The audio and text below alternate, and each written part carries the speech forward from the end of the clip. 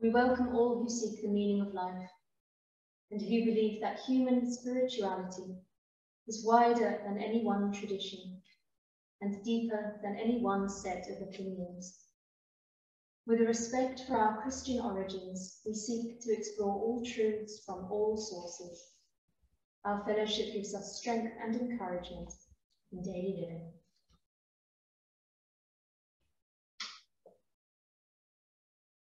Welcome everyone to this, I believe, our 93rd Fellowship Sunday? I believe it is. I believe it's our 93rd. This Sunday, it's always the Sunday that's nearest the 5th of October, as October the 5th in 1919 was the start of the long ministry at Newcastle Unitarians of the Reverend Herbert Barnes. He was the minister who oversaw the construction of this building, and he was the first minister here. And celebrate our links together and support for one another. This is a poem written by a member of the congregation back in 1951 for a service in February. It's entitled Our Church. O thou, my church, how great thy past, what noble names thy roll adorn. With love for man, and faith in truth, and mighty purpose wast thou born. And now may naught arrest thy way, may naught delay thy quickening power, may darkness not be in thy midst, at what should be thy sunrise hour. O church of mine, thou must go on, fulfill thy destiny sublime, thy prophets strengthened by the faith, that God through them redeems the time.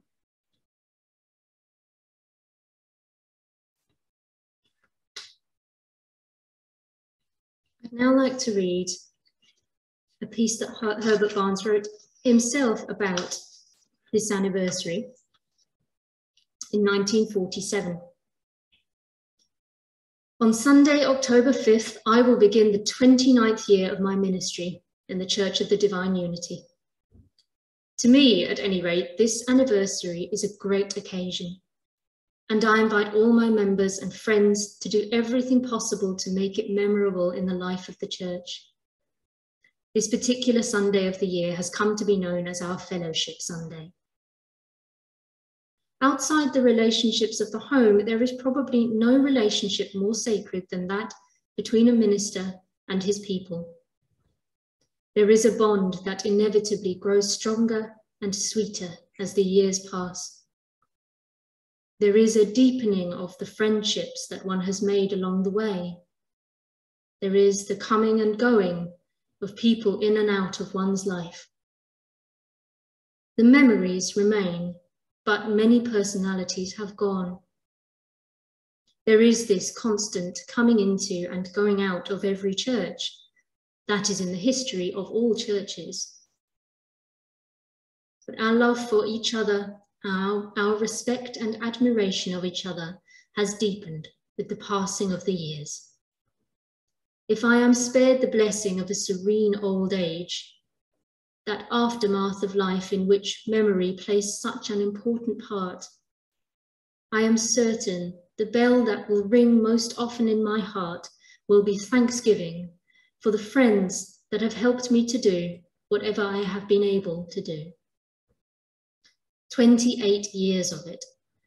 The spirit in my heart as I approach my anniversary Sunday is gratitude for friends. Let the weekend of October 5th be one of glad reunion with thanksgiving for the past and courage for the future. By Herbert Barnes. Red Brocade by Naomi Shihab Nye. The Arabs used to say, when a stranger appears at your door, feed him for 3 days before asking who he is, where he's come from, where he's headed. That way, he'll have strength enough to answer. Or, by then, you'll be such good friends, you don't care. Let's go back to that. Rice? Pine nuts? Here, take the red brocade pillow. My child will serve water to your horse. No, I was not busy when you came. I was not preparing to be busy. That's the armor everyone put on to pretend they had a purpose in the world. I refuse to be claimed. Your plate is waiting. We will snip fresh mint into your tea. Red Brocade by Naomi Shihab Nye.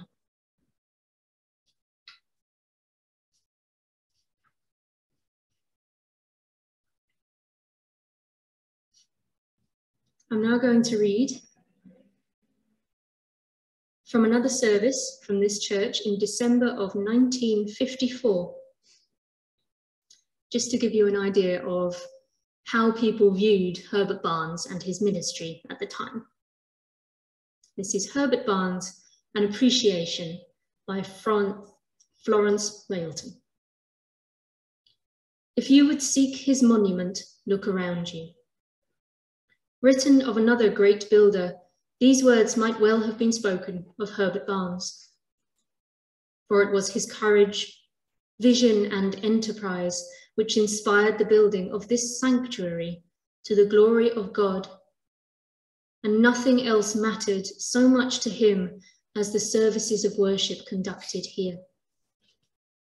Here, a congregation was transmuted into a fellowship, and one felt the magic of the unseen presence. For this church, he labored unceasingly and with great singleness of purpose, renounced all other honors for its sake. Here, indeed, his memory is enshrined for as long as this church shall last. But you may find his monument in less accessible places too. Look into sick rooms and observe the tonic effect of his genial presence. Go where bereavement has come and see him bring comfort and strength to the sorrowing. Visit the old and the lonely and watch their faces brighten at his coming. Look into the primary department on a Sunday morning and see the children running to him with their treasures. Smile at his endearing, teasing ways and experience always in his presence the diffusion of those good vibrations of which he once preached so cogently. He gave men a faith to live by, taught them how to keep the center stance, in control of the circumstance, and how to make of religion a creative and dynamic thing. There must be many who, like me, could testify to his formative influence in their lives. He was also a master craftsman in the use of words, employing them to clothe his ideas with a quality that kindled the imagination. With a flash of illumination, he could make a text glow with a new and hidden meaning, and many unforgettable sermons came crowding back into the memory now. I know my sheep and am known of mine. This is a quote from him. Discipleship through affinity, and how close that affinity was in his case. In his reverence for Jesus, he yielded to no man. For Herbert Barnes, Jesus was the way, the truth, and the life. But it was the religion of Jesus, and not a religion about Jesus, that claimed his allegiance. Truly, Christianity was never better served than by this great and good man. His prayers were the very quintessence of his religion, and how one could have wished to see them preserved in a memorial volume. A fellow Unitarian minister who worshipped with us in the old church writes movingly thus: I have never known a service which was so made the moment those old baize doors opened and Herbert Barnes climbed slowly up into that Victorian pulpit. He did it. It was the hour of prayer as soon as he appeared. Had we a calendar of saints, he would already have begun the process of beatification. His influence through pulpit and press was very considerable. and his parish extended far beyond the confines of his own church and congregation. He was a fearless preacher and was never silent, however unpopular the cause, if, under God, he felt he ought to speak. Herbert Barnes, An Appreciation, by Florence Railton in 1954. I thought that would give us an idea of how very much respected he was and why the fellowship service grew. He was clearly a man who was a force of nature, and he was instrumental in the construction of this building. And I can't help wondering what he would think of the changes in the city, around the church, around the building, and what he would think of the future of the building and of the congregation. This service, as I said before, grew as a way for the congregation to be thankful for the ministry of Herbert Barnes, but it grew into a way to celebrate the friendship between congregation members. It became a way for new members to be welcomed in, but it is also a way to acknowledge any members who have passed away in the previous 12 months. We have a Robinson Book of Memorials recording those names, and I'd now like to invite Louise to come up and read from the book. Thank you, Louise.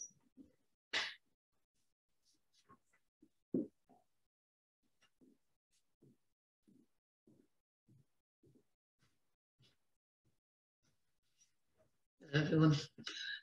As you will note, I am not actually carrying the Robinson book with me. It is a great volume of some substantiveness. I shall be happy to get both that and the Book of Records out later so that we may look at them. As Dana has said, the Robinson book is where we enter memorial notices for members of our congregation who have passed away. I have two to add, and a correction to our roll of honour, which is the names of those who died in service during the World Wars. Our first notice is for Helen McCullough, who was born on the 23rd of May 1930 and passed away on the 17th of July 2022. Despite having a long journey to get here, Helen attended regularly, and her good nature and intelligence were a great asset to our congregation. Many members remember her cheerfulness and her great insight into our services and into Unitarian beliefs. I knew Helen. I may, I think, be one of the few people present here who did. She was a very perceptive person and also very cheerful. She was a great Unitarian, and it was a pleasure to have known her. My other notice is from Roy Hislop. He passed away in September 2021. I should perhaps add that we would normally have added his notice since then, but given everything that's happened over the past couple of years, we're just getting in touch with the calligrapher to have it added. So this was actually written by Morris, who knew Roy. He was born on the 7th of June 1944 and died on the 27th of September 2021. Roy Hislop was a member of Newcastle Unitarians since his Sunday school days. He later became a member of the Unitarian Young People's League. He was a great friend to Maurice Large, acting secretary of the congregation for many years. The two were each other's best men at their respective weddings. Roy Hislop often assisted with behind-the-scenes work for the Durant Players, the theatre company that would perform in the stage in the Durant Hall. And Maurice was put under the guidance of Ron Coulson. Ron was another mainstay of our congregation, and one of those people every congregation has who appears to be a great guiding force throughout it. In the early 1970s, Roy Hislop's work took him to Surrey, where he remained. He and Maurice stayed friends, culminating in a trip to Ireland, in which Maurice mentioned something along the lines of, "We nearly got arrested due to a case of mistaken identity, causing people to think we had been involved in a train robbery. There's clearly a story there, and I hope at some point to sit Maurice down and ask him how on earth that misunderstanding occurred." That is the memorial for Roy Hislop, and Maurice ended it with, "Rest in peace, my friend." And I should also add a correction for the roll of honour.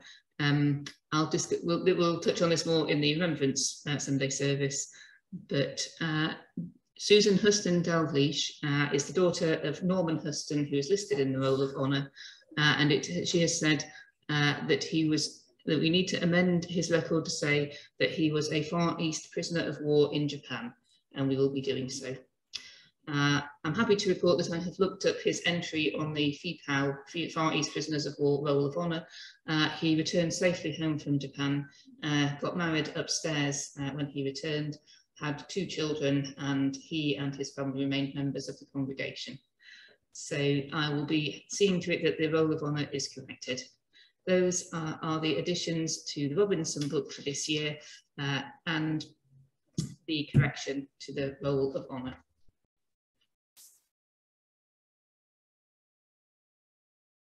This is a poem called If I Should Go by Joyce Grenfell. If I should die before the rest of you, break not a flower, nor inscribe a stone, nor when I'm gone speak in Sunday voice. Be the usual selves that I have known. Weep if you must, parting is hell. But life goes on, so sing as well. If I should go by Joyce Grenfell.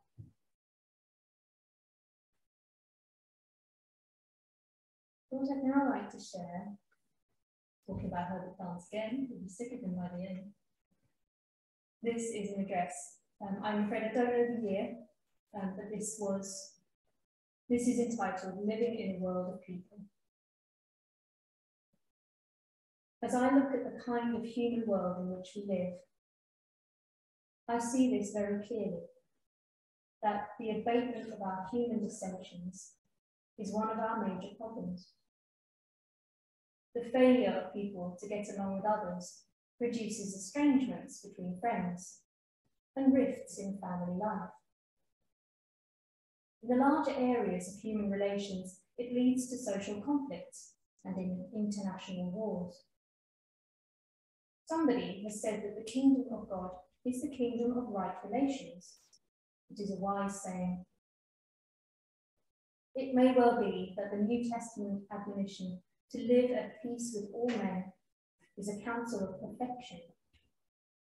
Men with free minds and big convictions do not find it easy.